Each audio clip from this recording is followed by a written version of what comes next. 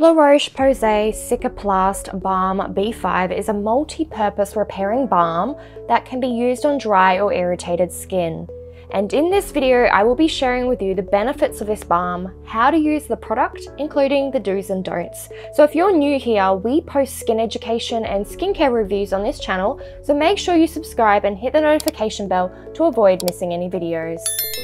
The Cicaplast Baume B5 contains a combination of active ingredients including panthenol, B5, shea butter, and glycerin, which work together to soothe and hydrate the skin.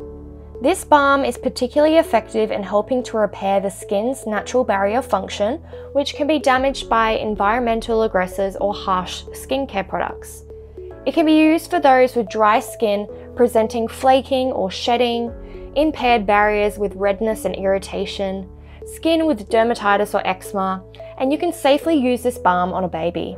Now, how does panthenol, shea butter, and glycerin work within the skin? Panthenol, shea butter, and glycerin work together to soothe and repair the skin's natural barrier function in different ways. Panthenol, is also known as vitamin B5, is a humectant that attracts and retains moisture in the skin. It helps to hydrate and soothe dry, irritated skin by increasing the skin's water content, reducing transepidermal water loss and promoting the skin's natural healing process. Shea butter, on the other hand, is a rich emollient that contains high level of fatty acids and antioxidants. It helps to nourish and protect the skin by forming a protective barrier on its surface, locking in moisture and preventing environmental damage. Shea butter is also known for its anti-inflammatory and anti-aging properties, making it a valuable ingredient in skincare products. Glycerin is a humectant that is naturally present in the skin. It helps to draw moisture from the air into the skin, hydrating and plumping it from within. Glycerin also helps to strengthen the skin's natural barrier function by reducing water loss through the skin's outer layer. Together, these ingredients work synergistically to hydrate, nourish, and repair the skin's natural barrier function, helping to soothe and protect it from environmental stresses and irritants. How to use the Roche-Posay Cicaplast Baume B5. This balm can be used on various areas of the body experiencing sensitivity or dryness. Here's how to use it on the skin. First, you want to cleanse the area with a gentle cleanser to remove any dirt, oil, or makeup.